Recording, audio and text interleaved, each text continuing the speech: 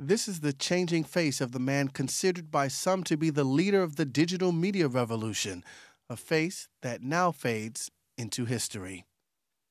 Steve Jobs, the co-founder of Apple, the company behind the iPod and iTunes, iPad and iPhone, has died after a long battle with pancreatic cancer. Here he is, his trademark black mock neck sweater and blue jeans, in his signature role as pitchman for his products.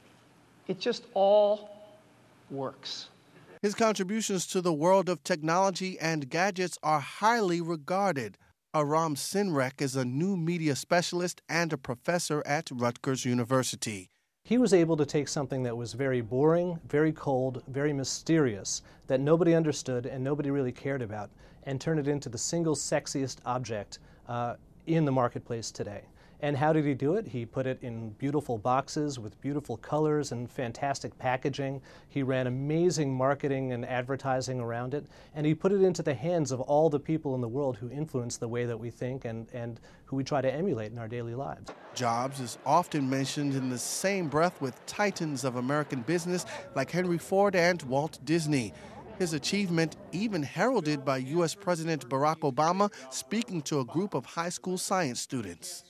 And somewhere in this country, maybe in this room, is the next Thomas Edison or Steve Jobs, just waiting for a chance to turn their idea into a new, thriving business. But Jobs' storied career was not without a few bumps in the road. He left Apple in the late 1980s after a few stumbles. During that absence, he helped create Pixar Animation Studios. He returned to Apple in 1997.